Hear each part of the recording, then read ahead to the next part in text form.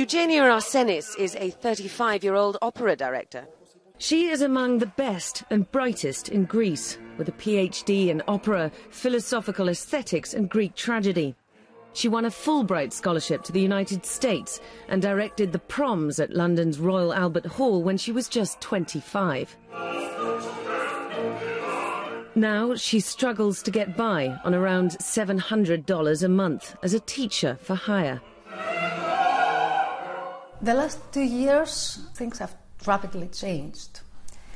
The first thing is that the salaries got much lower, to the extent that daily life and daily expenses became an issue, not to mention for many people survival too.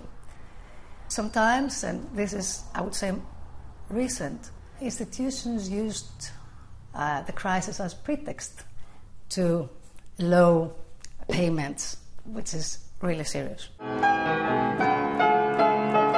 The musical scores she needs to work, the cost to tune her pianos, these are forgotten luxuries.